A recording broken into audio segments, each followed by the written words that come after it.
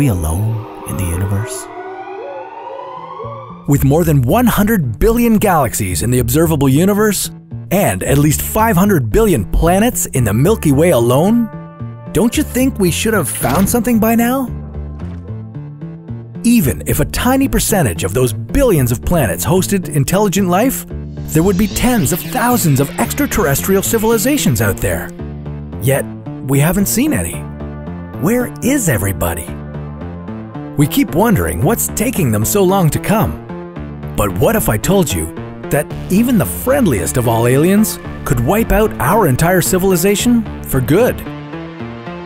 This is What If, and here's what would happen if aliens visited us tomorrow. We tend to apply our theories to the rest of the universe. We expect aliens to come for a visit, even though we ourselves haven't traveled out of our own neighborhood yet. We just believe that they've had so much more time for technological progress to make space travel possible. So here they are, with their shiny alien spaceship roving above our heads. What would we do? As far as we know, no government on this planet has any sort of alien greeting party planned if aliens suddenly showed up on the horizon. Just try to keep cool.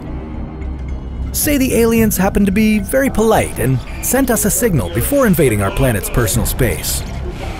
Well, you wouldn't know it right away. Not until several observatories maintained by different organizations verified that signal. Yep, that's it. Aliens are here, now you know. You got this shocking news from your TV. NASA officially confirms an alien ship detected in the solar system, not alone in the universe. Agencies and countries around the world would be working together, quickly trying to assess the level of threat. They'd summon experts in linguistics, psychology, combat, and biology, and have them attempt to make first contact with the aliens. Groups of experts would record all interactions to analyze simple alien gestures and auditory reactions. Those would help to decide whether aliens came in peace or they intend to do some serious damage.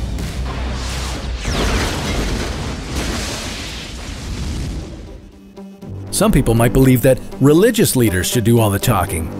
Something's telling me that aliens didn't learn our languages in school, so good luck to anyone trying to reach out to them.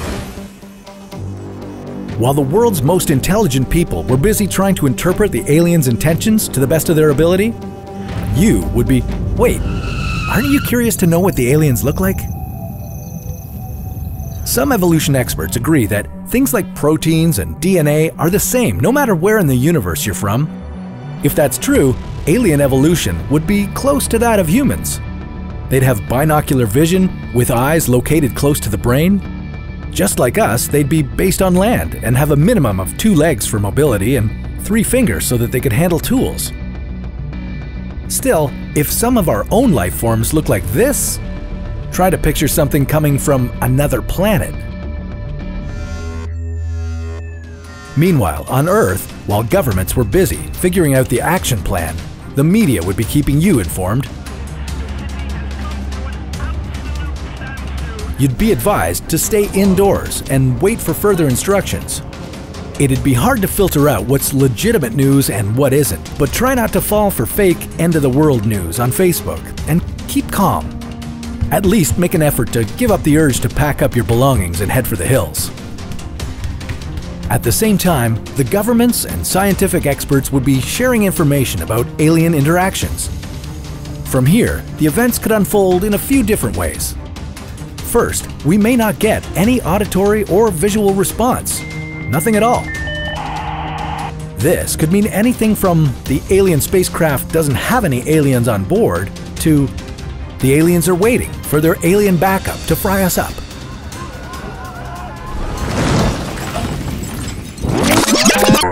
Another possibility is that aliens responded and tried to communicate with no weapons involved.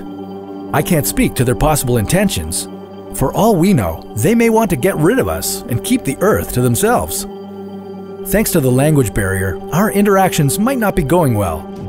Tensions would begin to rise. We'd be screwed. Considering that these beings had the technology to travel to Earth, it's likely that they also had the capability to develop some very, very advanced weaponry. Civilians would most likely be hitting the panic button as hard as possible. Meanwhile, governments would put their nuclear weapons on standby. That would be our best and most destructive weapon against them. Or so we think. It may turn out that the aliens have adverse reactions to things on Earth that we're all accustomed to. If, say, their skin melted upon contact with water, then defending ourselves against them would be simple. I'm not saying aliens would necessarily bring doom upon the Earth. They may not mean us any harm at all. But if some hazardous microorganisms from outer space hitched a ride with them and made it into our world, we humans might have no natural immunity to those extraterrestrial microbes, and they could slowly wipe our species off the planet. On the other hand, if aliens weren't coming here to make friends, we'd be destroyed long before we got a chance to offer peace between intelligent beings.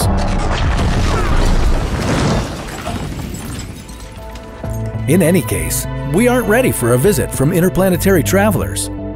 We'd better get prepared for first contact. Or maybe we should try to invade alien worlds before they invade us. But that's a topic for another What If.